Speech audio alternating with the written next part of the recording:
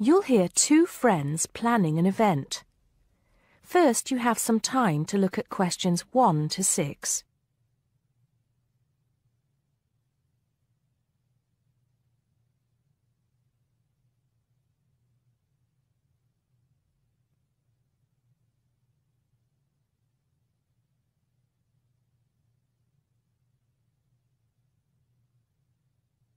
Now we shall begin. You should answer the questions as you listen because you will not hear the recording a second time. Listen carefully and answer questions 1 to 6. Hello, Joan. I'm glad you could come. Hello, Peter. What's up? Is something the matter? No, everything's fine. It sounded urgent on the phone. Did it? It's just that I've had this idea and I wanted to see how soon we could get it off the ground. Well, don't keep me in suspense. You know they're planning to close down the local clinic. It was in the newspaper yesterday, but most people have actually known for some time. Well, I thought we should do something about it.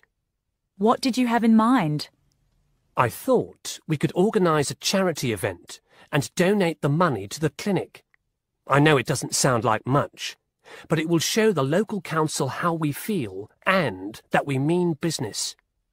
That'll take quite a lot of organising. Why don't we just hold a protest outside the town hall? A protest would take just as much organisation as an event like this.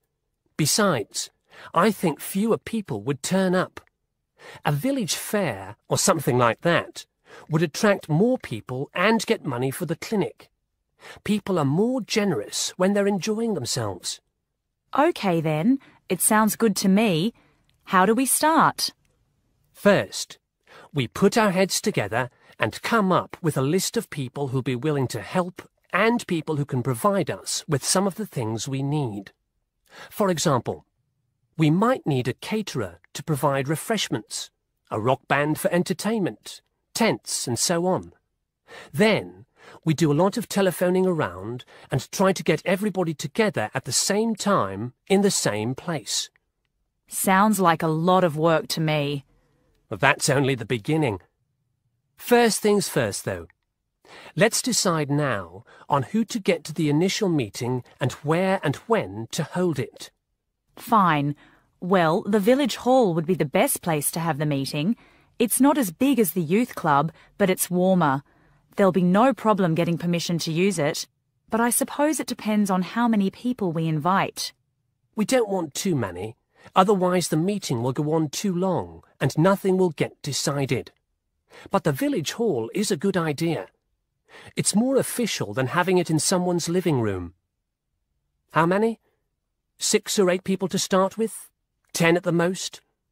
OK, now we have to decide on a suitable day and time. Suitable to everybody, I mean. A Saturday or Sunday would seem to be the best choice because people aren't at work on those days. But they may not like the idea of giving up a part of their weekend for a meeting. Unless we persuade them it's for a good cause, or that it's to their advantage, and that it'll all be a lot of fun. We'll provide refreshments, of course. What if some don't want to give up their weekend? Then we'll give them an alternative. Say, one evening in the week after everybody's finished work. We'll see which is the most acceptable to them. Then book the hall. I can do the refreshments for the meeting. I'll get Darren and Maggie to help me. I'm sure they'll be more than willing. Before you hear the rest of the conversation, you have some time to look at questions 7 to 10.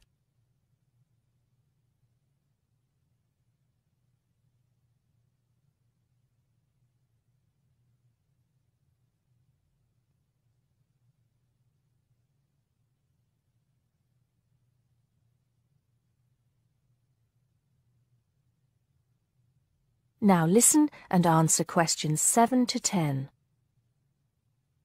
So, what's next on the agenda? A list of who we want at the meeting. Yes, of course. Obviously, we want someone from the clinic. I think Dr. Perkins would be best. He can tell us exactly what the financial situation is there. You know, how much money it takes to keep the place running, and how important it is for the community to have the clinic. The vicar too. He can rally lots of support. And Mr. Sims, our Member of Parliament. He is very busy, but I think I can persuade him to come, or get his wife to persuade him to come. I see her quite a lot socially. That's great. 2 other people I have in mind are Freddie Smith. The journalist? Yes. Well, he's the editor of the local paper now, and might be useful. He might let us advertise for free, and he'll know how to go about getting leaflets and posters printed. That's another thing. We'll need volunteers to put leaflets through people's doors and stick up posters all over the place. We can decide that at the meeting. What about the other person? What other person? You said you had 2 people in mind, Freddie Smith and... Oh, yes, Mr. Gates. Mr. Gates. Do I know him? You must do. He owns Greatfields Farm. We need a large area to hold the fete. Right. So how many have we got then? 7 or 8? There's Dr. Perkins, Mr. Sims, that journalist... Freddie Smith, you mean? Yes, him. And the vicar and Mr. Gates, the farmer. That's only 5. There's you and me. That's 7. That will do for now. Let's start making phone calls. That is the end of part 1. You now have half a minute to check your answers.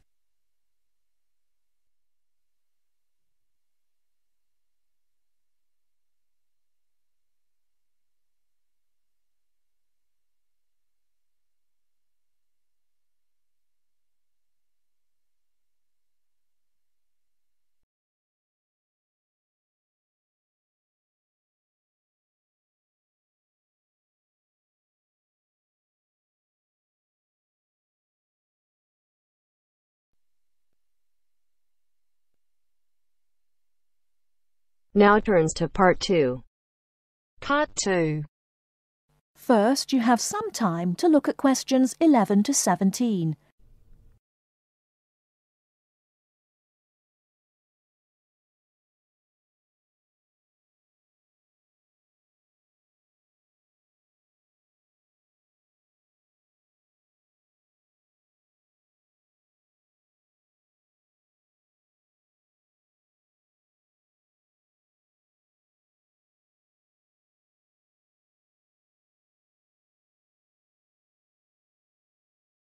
Now, listen carefully and answer questions 11 to 17. Hello, and thanks everyone for coming here today. I know it's always a bit stressful going for a job interview, but it's best to be prepared. For any of you who may not know me, my name is Fiona Ogilvie, and my job is to offer guidance and support for students with special needs. Now, you wouldn't be here today if you weren't interested in finding a job in the holidays. So let's get down to it and see what things you need to be looking out for. Most of you, I hope, will be applying for jobs with the companies that have been recommended by the university. The reason for this is that we here at the university already know these companies and have established good working relationships with them. I've also been to visit all of them and checked out the facilities they have to offer. You really need to make informed choices when you're looking for a job and make sure you know before you even get to the interview stage that your needs will be met. But I know that some of you are applying for jobs independently and have looked at companies outside the university recommended list. So for you, it's best to plan ahead and be aware of what it is you may need while you're working. Things that you need to check when you go for an interview are there enough toilet facilities and are these easily accessible? Also, you want to check that all the public areas inside the building are barrier-free, so you can get direct access to these public spaces whenever you need to. And ask about ramps into the building, so you know how many there are and where they are located. These kinds of things are so much more difficult to sort out when you've started work, as they take time. But ramps are an absolute must, so please make sure you know where they are. Another thing you must make sure of is that the lifts have the correct lowered control panels. Ask if all the lifts have this facility or if it's only certain ones. Now, something I think that is often overlooked is working hours. What you want to make sure of is that you get flexi time. This basically means that your working hours are flexible and you can clock on and clock off in times that suit you. Within reason, of course. Most companies do recognise that it takes much longer for someone in a wheelchair to get on and off buses and trains. Public transport can take that much longer, so you need to be organised and prepared. And for those of you lucky enough to own a car, check how many disability parking spaces are available. Remember that it's your right to have a disabled parking space. These also need to be near enough to a wheelchair accessible entrance or ramp. OK, are there any questions before we move on? Before you hear the rest of the talk, you have some time to look at questions 18 to 20.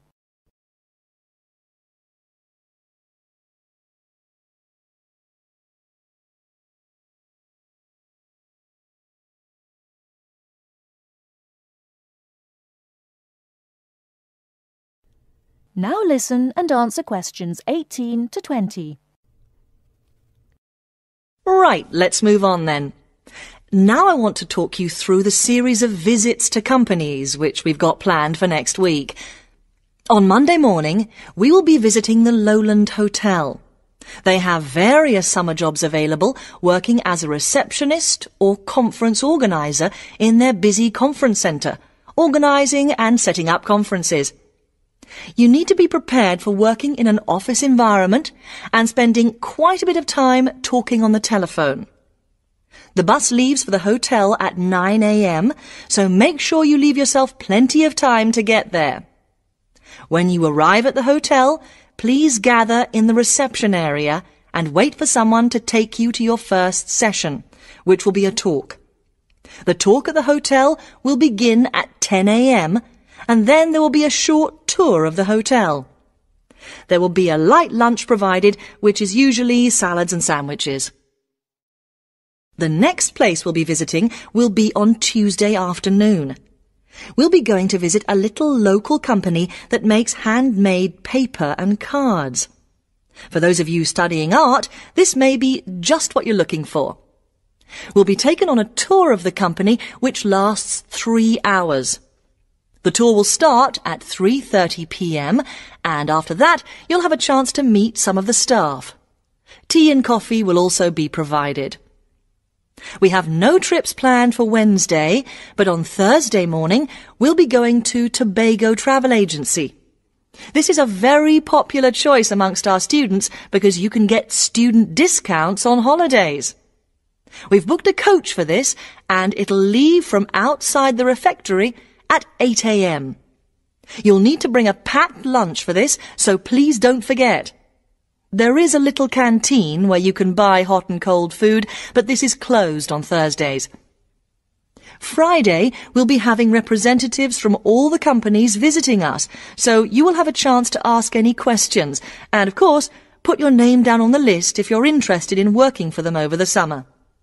This event will take place in the main hall next to the library, and it'll run from 10:30 until 4. I really hope you make the most of this excellent opportunity to not only earn yourself some extra money, but also to gain experience of what it's like to work.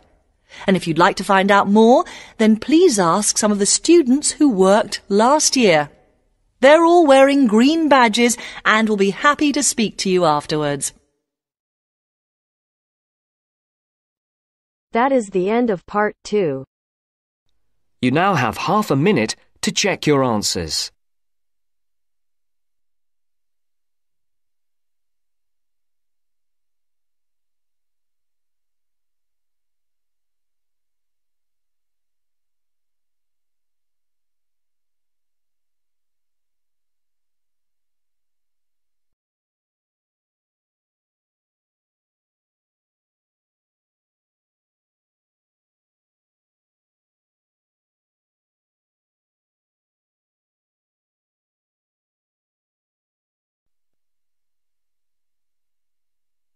Now turns to Part 3. Part 3. You'll hear a lecturer talking to students about America in the 1960s. You have some time to look at questions 21 to 26.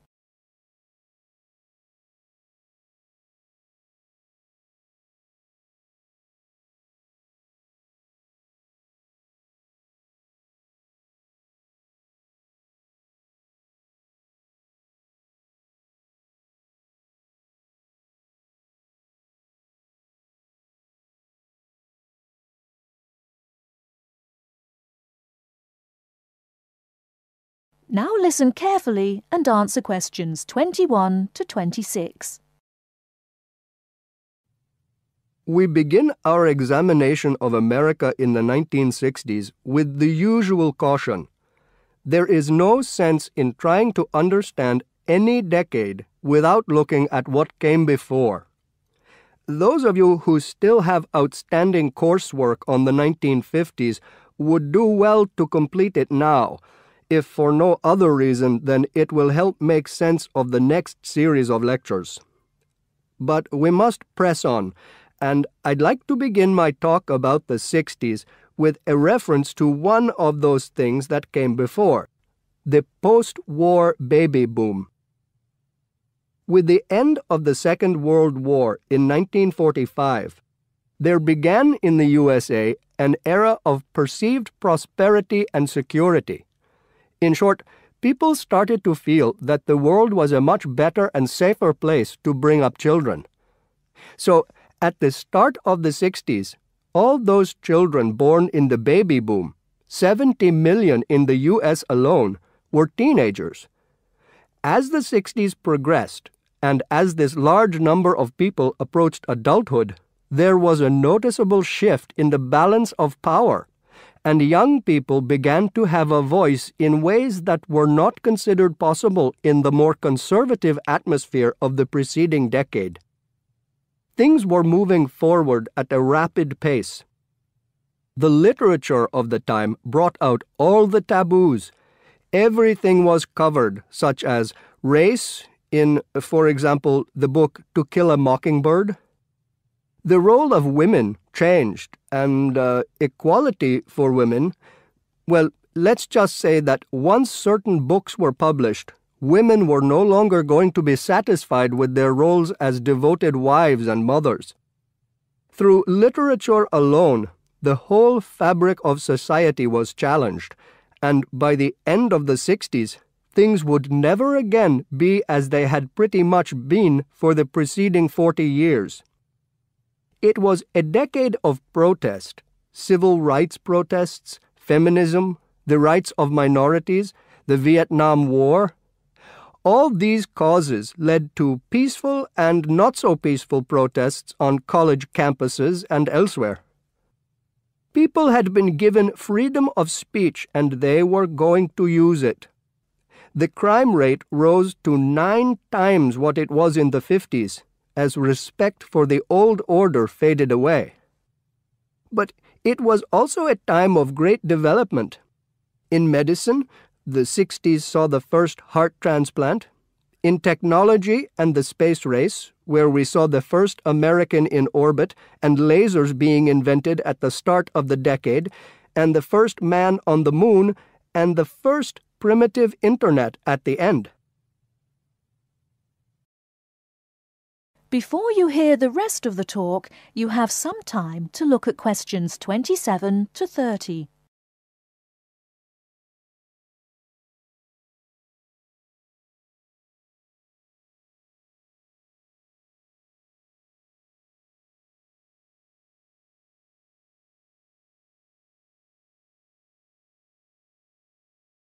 Now listen and answer questions 27 to 30.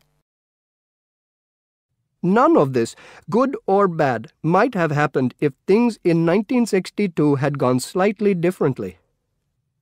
On October 16th, President John F. Kennedy met with his closest advisors at the White House. They had obtained photographic evidence showing that Cuba was building or installing nuclear weapons. It was widely believed that Cuba was preparing to fire these weapons at cities in the USA.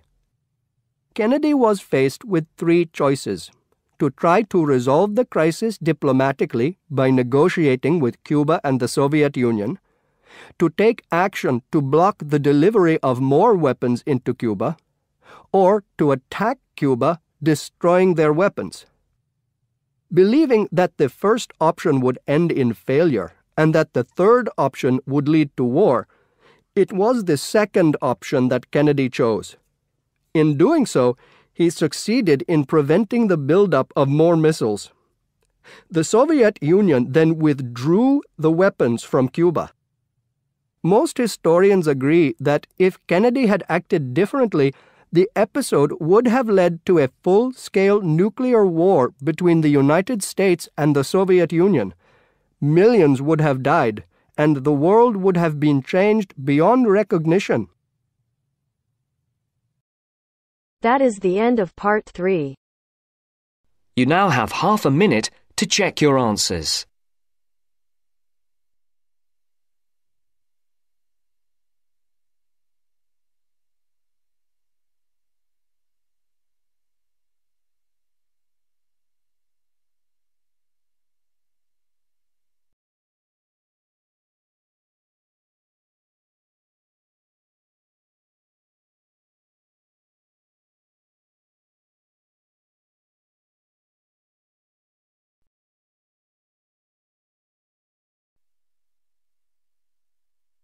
Now turns to part 4. Part 4. Now turns to part 4. Part 4. Well, it's the beginning of the digital age, and technology is all set to completely revolutionize the way we watch TV, videos and DVDs and play computer games at home. First, you have some time to look at questions 31 to 40.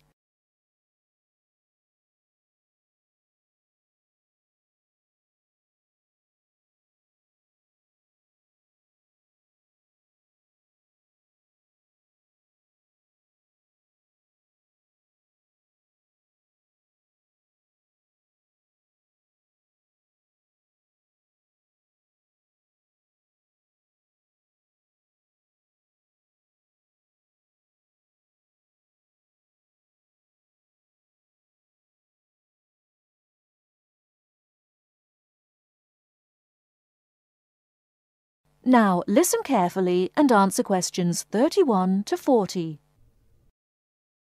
Well, it's the beginning of the digital age, and technology is all set to completely revolutionize the way we watch TV, videos and DVDs and play computer games at home. Here to tell us more about how we will be spending our leisure time at home in future is Anna Zabel. Hello. Yes, there will be huge changes in the way we use television, radio and new media in future. By this, I mean we will be able to do what we want, where we want and when we want.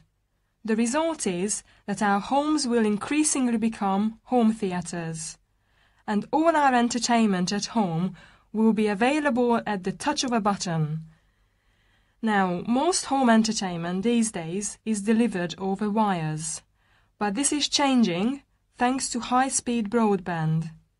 Downloading will become easier, and studios will eventually release movies, songs and video games directly to the consumer. So, for example, instead of a film opening on the big screen and eventually appearing on television, video and the internet, it can appear in all formats at once. This means that we will have more choice and control over the media we use. So, how will we use this media in our homes in future? There will be big changes in how we watch video and television. Several research groups and companies are trying to add depth to TV and other video displays in the form of a third dimension. So television and video screens will have depth. What do you mean by depth exactly? Do you mean 3D, like a hologram? That's right. When we say that a hologram has 3 dimensions, it means that we can see not only up and down and left and right, but forwards and backwards too. When we talk about dimensions, we call forwards and backwards depth. So when we say that a hologram has 3 dimensions, it means we can see up and down and left and right, just like a picture or photo. But we can also look into the hologram because the image it contains has depth. So instead of watching films on a flat screen, we will be watching them in 3D. Absolutely. Well, as we live in a 3D world, we shouldn't really be watching television and films in 2D. And the technology to make this happen is already there. 3D screens are being developed which can be placed throughout the house, even in busy areas of our homes, like doorways and halls. Now, these screens appear to float in air. So in the future, 3D holographic images will be sent into our homes, and we will be able to experience the action as if it is taking place right in front of our eyes.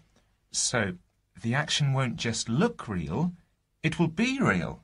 Incredible! How does this technology work? Well, to get true 3D, each of your eyes has to see a slightly different image. 3D screens interweave multiple images in vertical stripes using special coatings and filters built into the screen. This means that each eye sees a different set of stripes. These screens are called lenticular screens. Now, these screens are easy to produce, and some laptop PCs and cell phones already have them. However, lenticular screens do have one disadvantage. The strain on the eyes and brain of putting together a 3D image from 2 flat ones can result in headaches and dizziness. But a few companies have developed a hologram 3D display which does not cause these problems. Instead of building images, then leaving them to the brain to put together, holograms create a whole image that reaches the eye exactly the way light from a real object does. You can even walk part of the way around a holographic image to see side and back views, just as you would do if the object was right in front of you. Twin holograms will let a couple watch 2 different programs on the same screen, even if they sit next to each other on the living room sofa. So no more arguing about which program to watch. That's right. Patio screens are being developed too. Patio screens? What are they exactly?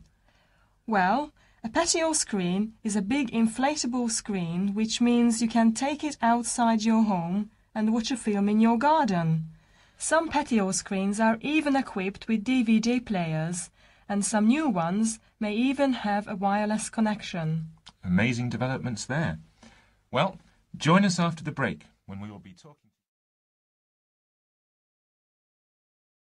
That is the end of part 4. You now have half a minute to check your answers.